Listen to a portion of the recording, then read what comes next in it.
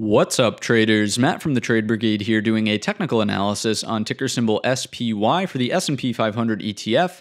On the left-hand side, we have the daily time frame, and on the right-hand side, the 30-minute intraday time frame. First things first, this will of course be an update. We cover this market regularly here on the channel. The main thing to point out today is twofold. Firstly, we have opened and closed back above 443.50. That's an important level, not only because it was the low end of this balance right here, but it was most importantly the top end of this balance here, which was resolved to the upside. So the fact that we now have a move below and then a recapture starts to make me think that if sellers were going to materialize, their chance was here. They could have sold it higher on the backtest of that area. It simply didn't happen. Now, the one big sort of question mark that we will have to contend with is, of course, the mystery meeting of the FOMC coming out tomorrow at 2 p.m. So that is the big wrench that can be thrown in the mix here. And because of that, I'm still going to say 50-50 in terms of direction. Could be higher, could be lower based on what comes out of the meeting. The technicals would certainly suggest that, yes, the recapture of this level is slightly bullish, and we are, more likely than not going to head back up to the top of the range at 451.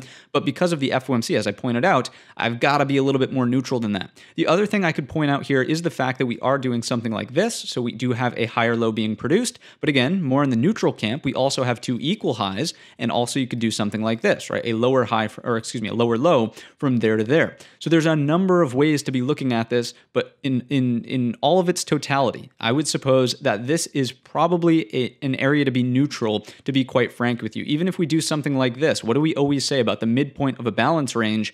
Always be more neutral here. This is not where your opportunity exists. Your opportunity exists at the top for mean reversion or a breakout, and again, the same but opposite at the bottom, mean reversion or a breakdown. So I've got to be a little bit more neutral in this video here because of all of the reasons we've mentioned so far. If this was strictly a technical picture, I would say that we could lean slightly more bullish than bearish, but the FOMC is the big wrench in the mix. Hopefully I've made that clear.